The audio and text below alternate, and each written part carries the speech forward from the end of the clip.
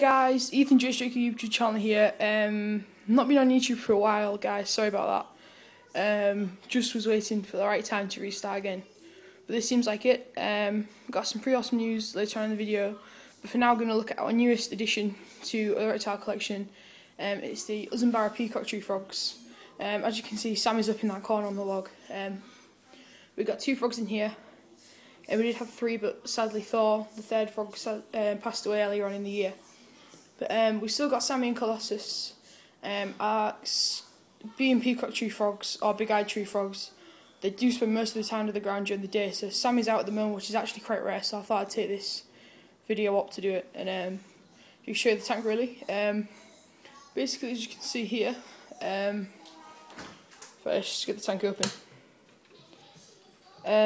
Got a pretty decent sized water bowl, 2 of them, 2 cock flats, just kind of like spindly big leaf thing that Sammy quite likes to go on. The same willow we had with the whites, the same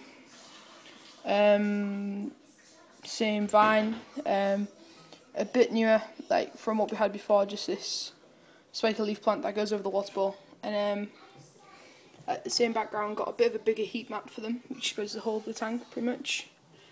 Same lighting, just about 1 inch of substrate underneath, which is just big enough for the biggest frog Colossus to go in.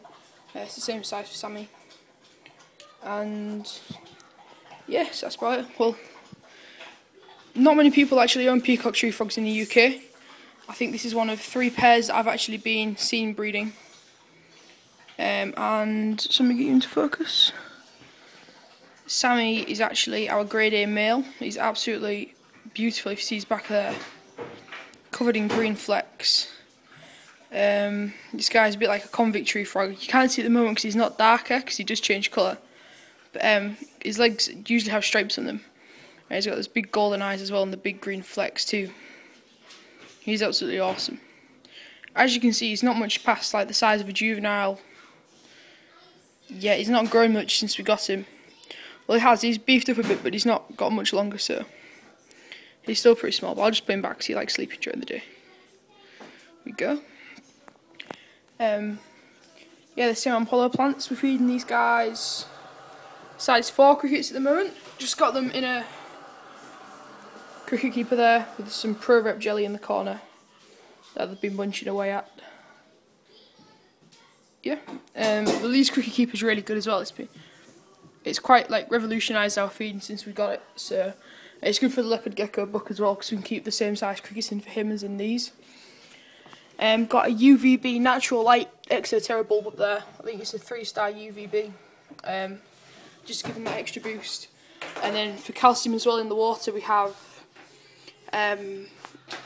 exoterra calciumise and aquatize to help them shed and to give them that calcium, just to eliminate MBD completely from the picture.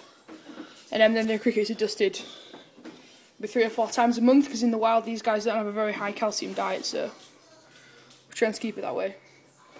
Maintaining the temperature of about 25 degrees, so perfect for them. And then quite average humidity, to be fair, not very high but not low as well, to keep it like the rainforest that they would usually live in.